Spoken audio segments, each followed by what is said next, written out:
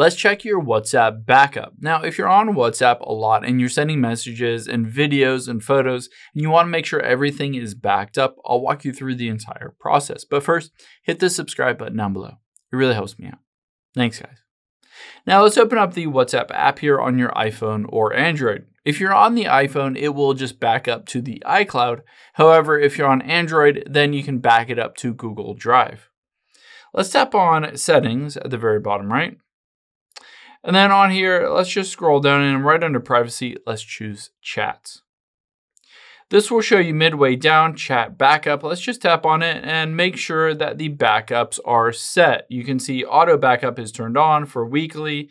This includes the videos, and you can choose to have end-to-end encrypted backups if you want to turn those on or off. Now at the very top, it says the last backup was 9/4/2024, and you'll be able to see the total size. Now on here, I can always choose to manually back it up by just tapping on the button.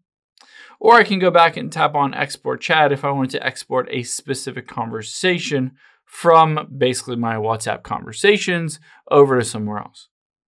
Now another place that you can check is in iCloud to make sure everything is being synced up to your iCloud. So let's tap on your settings here and tap on your name at the very top. And let's get into iCloud.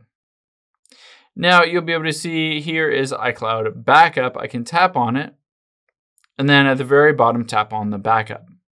This will show me every single app that is currently being backed up onto these iCloud backups, and you can see WhatsApp at the very top.